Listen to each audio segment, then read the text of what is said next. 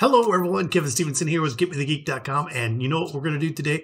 We're going to take this TrueNAS Mini that we've been working on, and we're going to install TrueNAS Scale on it. So right now it has TrueNAS Core on it. We're going to convert this guy over to TrueNAS Scale. So let's get it going. Here we go. All right. So here I've got it booted up a USB flash drive on this guy. And we're going to take and we're going to install TrueNAS Scale. So I'm going to choose that ISO and boot off of it, and go ahead and go and do that. And so you see, here it is, TrueNAS Scale install. So right now it should be booting up into that, and here we go. That's coming. All right, here we go. All right, so now we're in there. So we're going to hit number 1. We're going to go ahead and select that. NVMe drive in there is what we're going to take and install this on. So as you can see, there's 4 2 terabyte drives in there, which are already in ZFS from the TrueNAS Core. And so we're going to go ahead and select that. And now you can do a fresh install or an upgrade install. So let's go ahead and do an upgrade install. All right, so let's just go install a new boot environment. See what happens. Proceed with upgrade. Yes. All right, so with any luck, this is the ISO version of the upgrading TrueNAS Core to TrueNAS Scale, and we'll see if this works out well. We'll just watch this for a few minutes, and boom. Okay, here we go. Now it's done. We're going to go ahead and click OK here.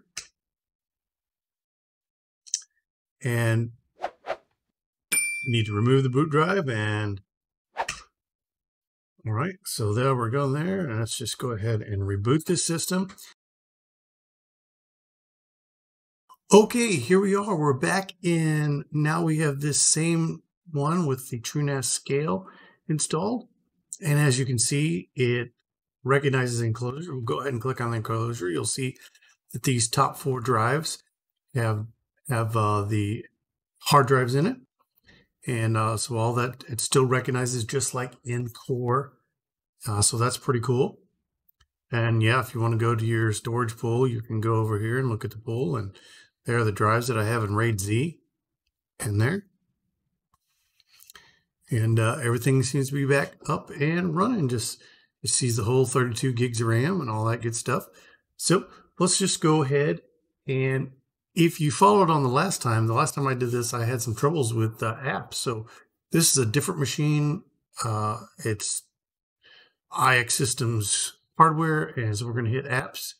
We're going to choose the pool, choose the tank, and go ahead and hit the Kubernetes on there and see if everything works.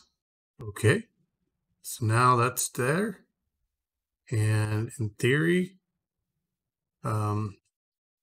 should be able to view the catalog, and here is everything. Everything's working so far. Installed apps, managed catalogs, managed Docker images. Oh, there's some Docker images that are installed by default. So now you're back here, up and running, and everything seems to be totally fine. So go back over here to the apps. Yep. Images, states available. So all that looks like the Rancher is what it's using under the hood there. So that's a bunch of stuff on there, and that's pretty cool.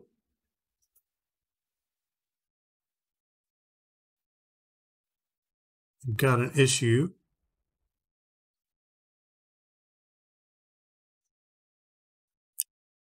Now, because this pool is from Core to Scale, we're going to go ahead and hit this upgrade.